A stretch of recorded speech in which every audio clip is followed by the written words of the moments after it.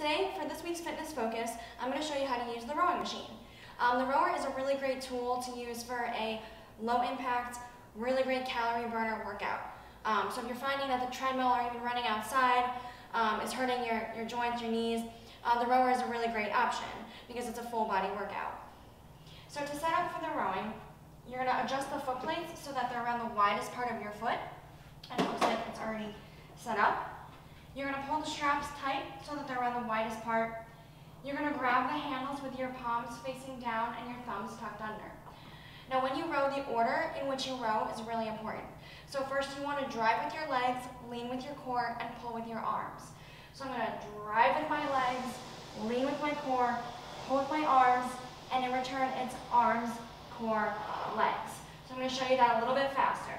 So drive, lean, pull, and in return.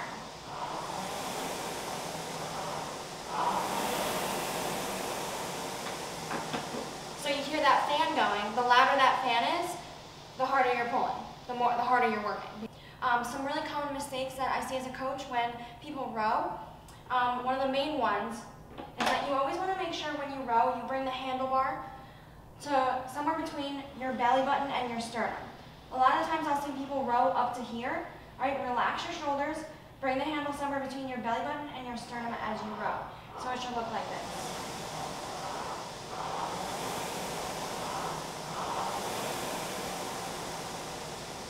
Another really common mistake that I typically see when people row is that you always want to lean back just slightly to get to that 10 o'clock position.